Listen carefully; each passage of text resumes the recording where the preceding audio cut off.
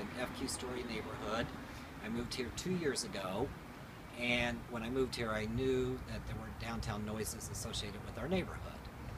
But last year when the planes started flying over, that was beyond anything I would have ever expected living in this neighborhood, and it was not like that when I moved in. So when the planes started moving over, at first it was 45 seconds to every 2 minutes they were coming directly over my house. And I, like everybody else, started submitting the letters to the airport, writing our congressman and everyone else.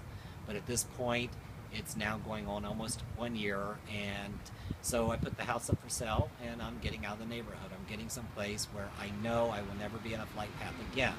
I've positioned myself in an area of town that I know that the airport surrounding me cannot divert to come over my house. This is too tight of a turn and stuff, so I'm getting out of any flight path.